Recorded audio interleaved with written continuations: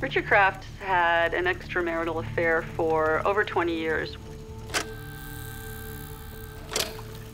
He didn't want people to know that she had left him. They had no murder weapon.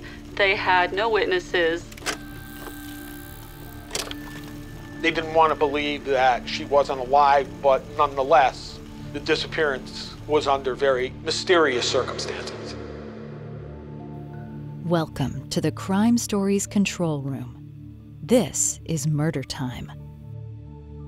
The story I'm pulling from the vault today is a bit of a heartbreaker.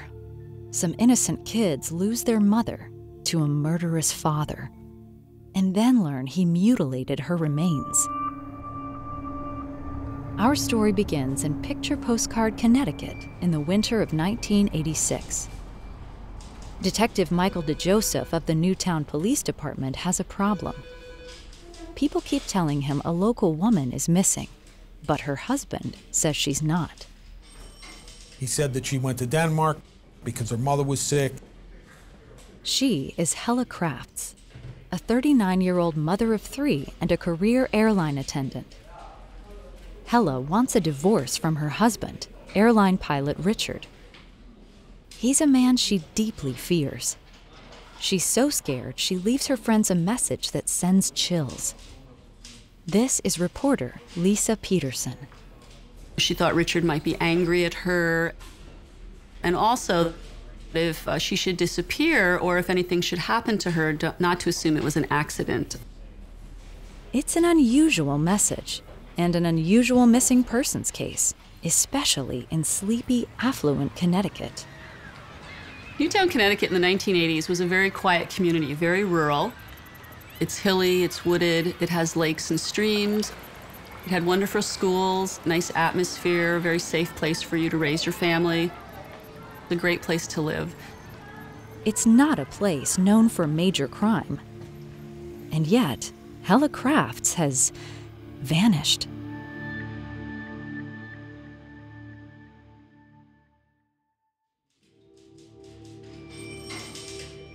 Detective Michael DeJoseph is a seasoned investigator.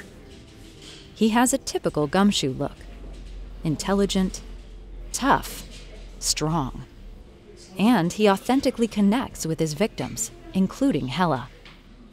A lovely person, a mom, a caring mom, a working mom who really doted on her children. Reporter Lisa Peterson's crime beat includes Newtown. Helle Crafts is a 39-year-old airline flight attendant. She worked for Pan American Airlines, married to a pilot, Richard Crafts. She was your typical working mother in the 1980s who wanted to have it all. The family, the career, the lovely house. And lovely it is. A rambling 4-bedroom house on a big lot. With her high-flying job, Helle needs a live-in nanny. Her nanny's name is Dawn Marie Thomas. She was employed by Mrs. Crafts, principally because Helle traveled a lot because of her job. On November 18th, 1986, Helle flies in from Frankfurt, Germany to the Big Apple. She arrived at JFK Airport, and then her and another flight attendant drove back to Helle's house. The children were there, Richard was there. Helle and Richard have been together for 17 years and married for 11. On the outside, everything looks perfect. Helle and Richard had 3 children. They were here in Newtown schools. Occasionally their parents would come to school for career day, and they would be the flight attendant and the pilot. And they're active in the community. In fact, Richard is a part-time cop. Michael DeJoseph explains. His job as an auxiliary policeman in Newtown would have been to check vacant houses, people were on vacation, do non-traditional law enforcement work, direct traffic if needed, assist at motor vehicle accident scenes. But tonight, it's another tense evening in the Crafts house. Voices are raised, hurtful and angry words spoken. As a quiet counterpoint, snow softly falls, and falls, and falls. Uncharacteristic snowstorm for that time in November. Very wet snow, power went out, widespread power outage in the Newtown area. The next morning, Richard wakes the kids, telling them they're going on a surprise visit to his sisters. And he says this about their mother. He said Helle Crafts had gotten out of bed, gotten dressed, taken her flight bags, and left the house without so much as a goodbye. Richard Crafts drives his family to Westport. By that evening, there's still no word from Helle. Reconstructing known facts is Newtown Chief Criminologist Dr. Henry Lee. So we know Helle was alive when her colleague dropped her in front of the house. We know she disappeared when the nanny woke up. And that was the last time anyone had seen her. No trail. Just disappeared out of thin air. 2 days crawl by. Helle's co-worker and friend, Trudy Horvath, calls Richard and asks after Helle. Richard tells Trudy Helle's tripping, gone to comfort her sick mother in Denmark. And that Helle was going to see her for a few days. This is what he told the live-in babysitter, Dawn Marie Thomas, and he also told the children. But that story doesn't sit right with Helle's friends. As he investigates, Michael DeJoseph keeps hearing the same thing.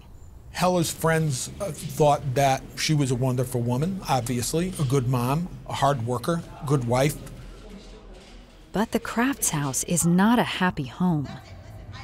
Lisa Peterson hears whispers of trouble in paradise. Richard Crafts had an extramarital affair for over 20 years with a particular flight attendant. So it wasn't something that just showed up. It was sort of a part of who he was. He had always had other relationships with other women. Helle has hired help, divorce lawyer Diane Anderson. It was at the urging of Diane Anderson for Helle to hire a private investigator to help her document the fact that Richard was in fact having an affair. The private dick is Keith Mayo, and he gets the goods. Pictures of Richard and his mistress doing the deed. But Richard resists Helle's petition. But he did not allow the sheriff to serve him with divorce papers. He kept making excuses, made an appointment to be served the papers, and then didn't show up. You know, he wasn't making it really easy for her. So obviously there was, some issue with not wanting to get divorced. So now, nearly a week later, no Helle. Her friends file a missing persons report with the Newtown Police Department, and they recall Helle's dire warning. She began to tell friends things like, she thought Richard might be angry at her, and also that if she should disappear or if anything should happen to her, not to assume it was an accident. When she did disappear, that phrase, if anything should happen to me, don't assume it's an accident, came back to haunt them. Helle's friend and fellow Scandinavian reaches out to Helle's mom.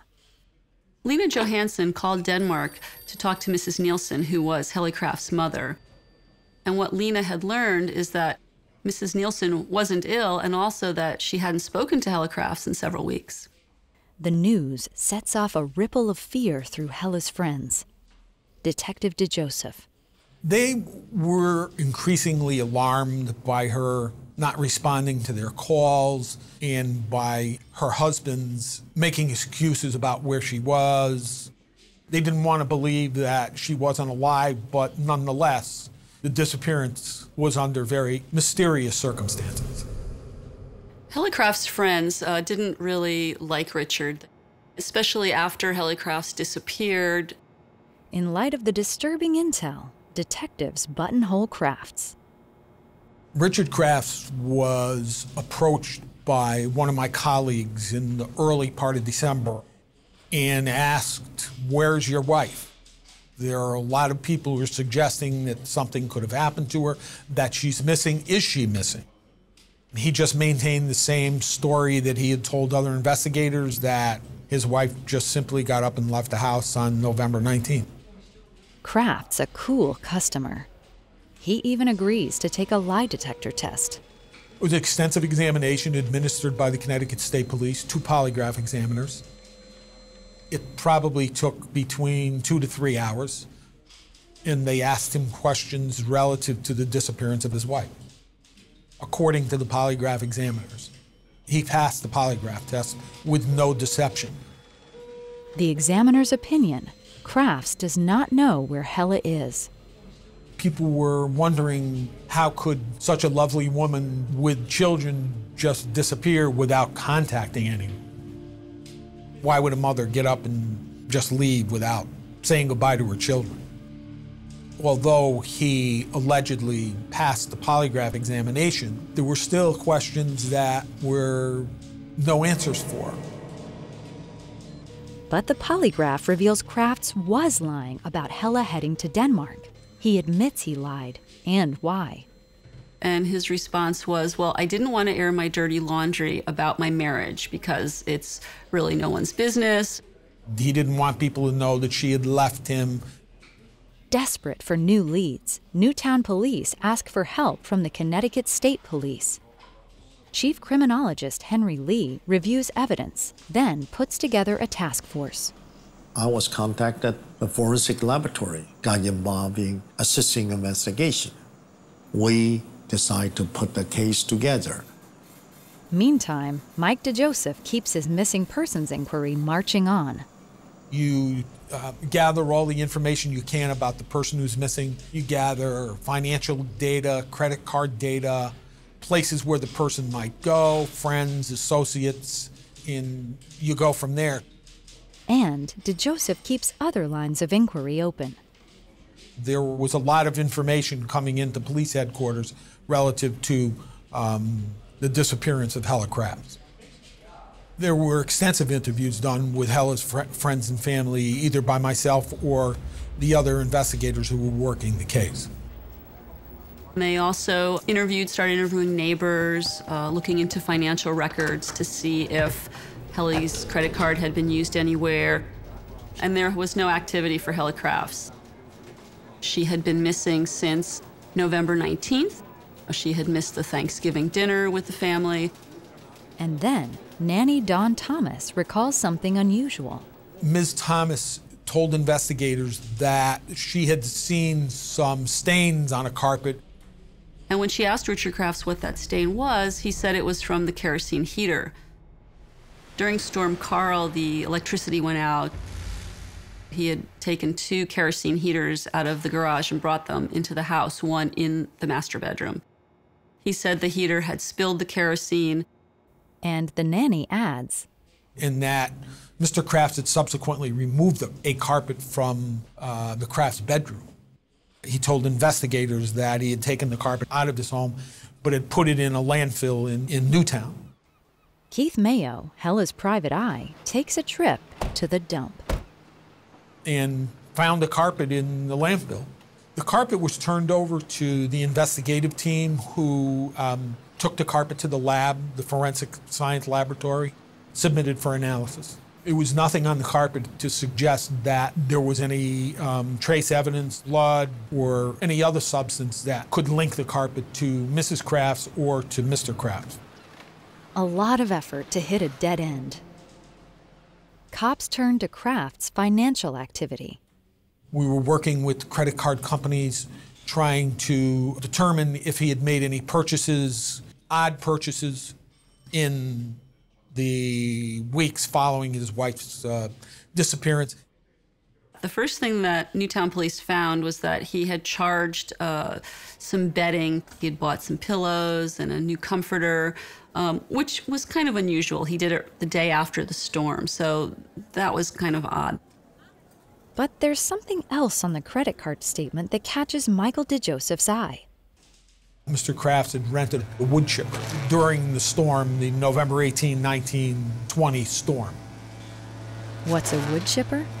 Well, it's a machine that grinds huge, hard tree branches into itsy-bitsy pieces.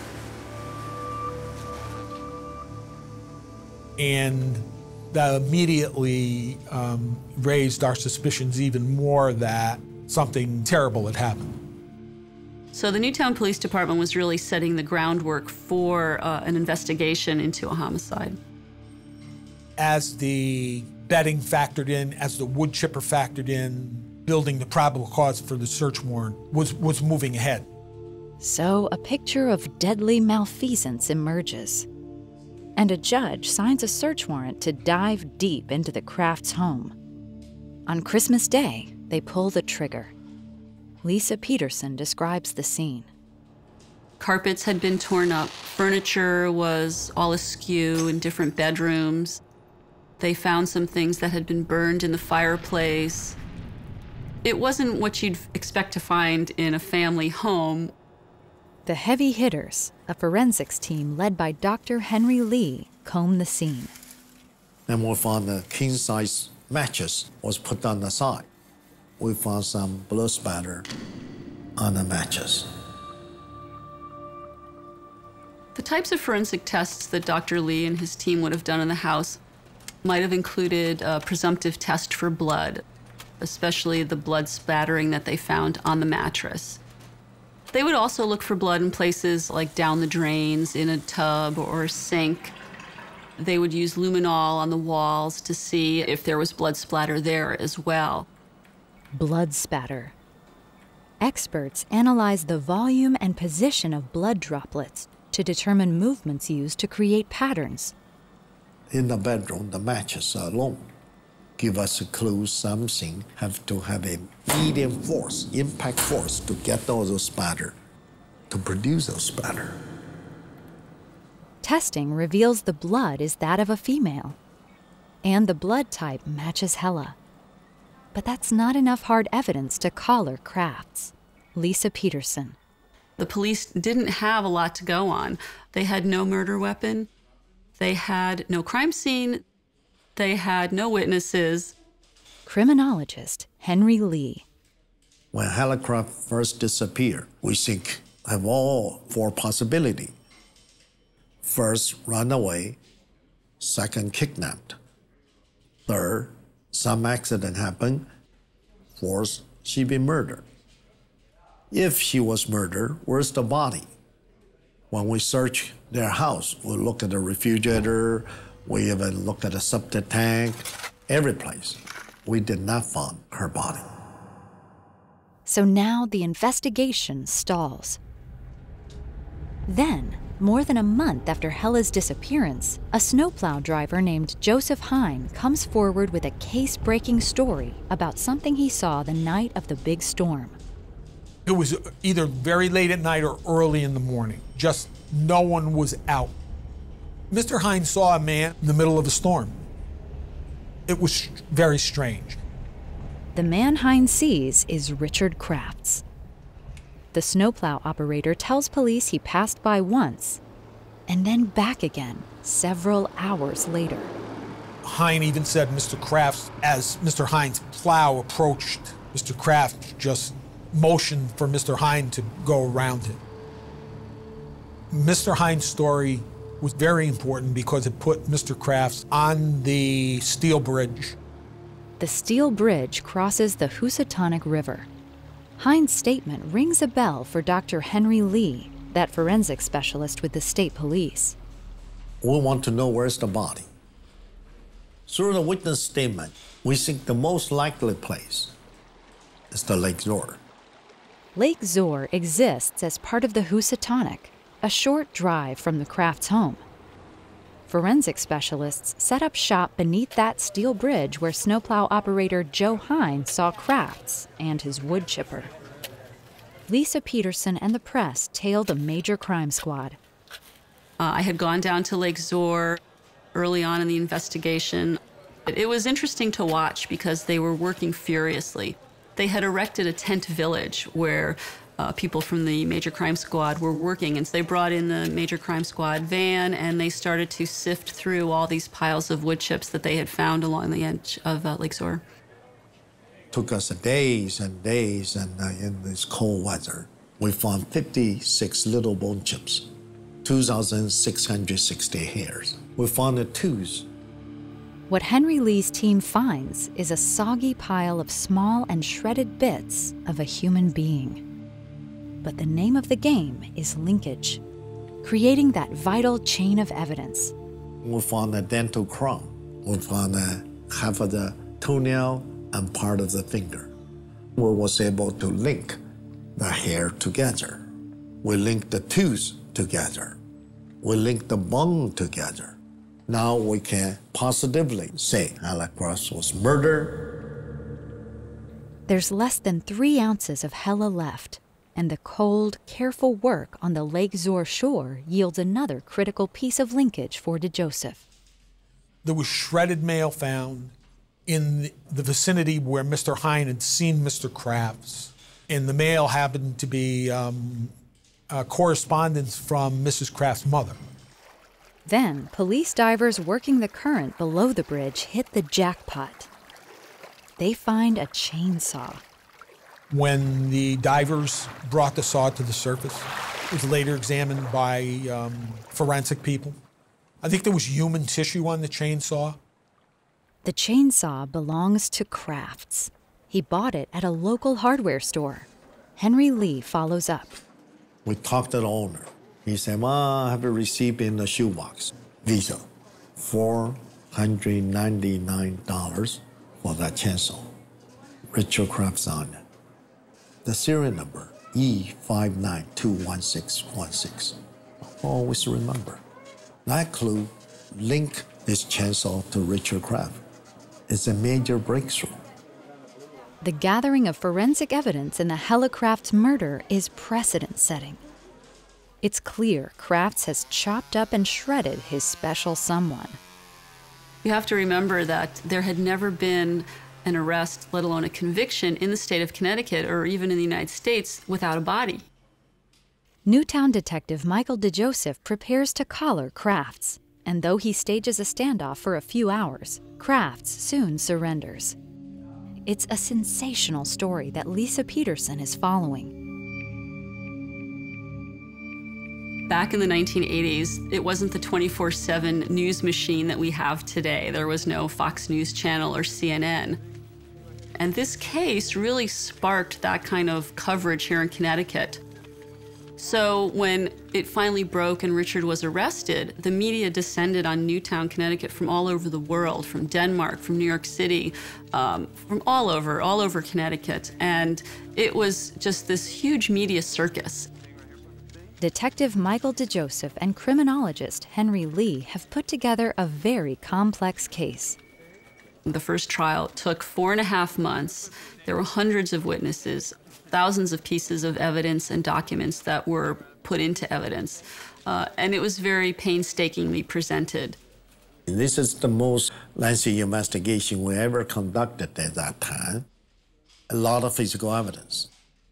DNA typing, blood grouping, hair comparison, tool mark comparison, fabric comparison, handwriting analysis. And after 4.5 months, a hung jury. It went into 17 days of deliberations, which was also the longest in state history. One juror refused to deliberate anymore because he was voting for an acquittal. And as far as he was concerned, nothing was going to change his mind. A second trial is ordered and moved to Norwalk, Connecticut. It's now 1989, and state prosecutor Walter Flanagan tries his case again. Michael DeJoseph and Henry Lee recall the prosecution's crime timeline. Helle returned from her trip. Either that night or early the next morning, Helle and Richard argued. Richard assaulted her in the house, probably killed her in the house. Helle was hit with something, a blunt object. Richard is pretty strong. Killed her in the house with a blunt object. Crafts then carries Helle to the backyard and drops her in his freezer. The corpse chills. Because a fresh body, when you cut, pretty difficult with a chainsaw. Once it froze, you can cut in sections. But then that massive snowstorm knocks out the power. Crafts improvises. He hauls his kids to his sister's, saying he'll be back at 2.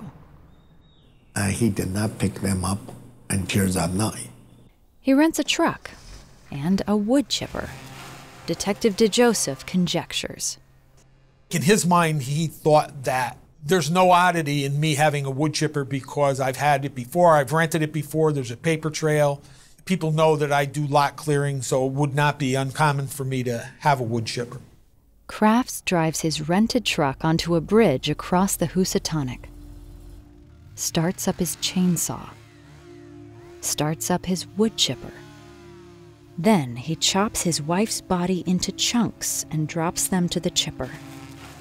A cascade of blood and bone and tissue falling onto the shoreline below. And the snowstorm of the century soon conceals his deed. If Joe Hine hadn't spotted Crafts on that bridge, his plan may have worked. As the details play out in court, Richard sits stone-faced. Richard's demeanor in court I would characterize as being the same as it always been. Very low-key, very nonchalant. This time, it takes the jury just 3 days to return their verdict. Crafts is guilty of first-degree murder. Crafts was sentenced to 50 years in prison. And at the time in the state of Connecticut, there was no allowance for paroles. It's taken 3 long years to bring the vicious killer to justice. It's the best outcome for Detective Michael DeJoseph. Although it took 2 trials to convict him, I think justice was still served. Crafts today lives in the state of Connecticut. He's up at the Summers Correctional Institute. How did the Crafts murder case affect young reporter Lisa Peterson? The Richard Crafts murder trial was a case of a lifetime for a journalist. It was high profile, it was groundbreaking, it was historic. And as a young journalist, for me, it was a wonderful opportunity to really, do some great work, journalistically speaking. I tried really hard to be very objective and to present both sides, which, is difficult in an intricate case like this. And how does Detective Michael DeJoseph remember the most sensational crime of his career? I think I remember what everyone else remembers, is that how could anybody murder your wife and put her through a wood chipper? It's just unbelievable. And what always pops into my mind about this case is a snowstorm in a beautiful small New England community and all spoiled by a murder. Thanks for listening. See you next time for more Murder Time.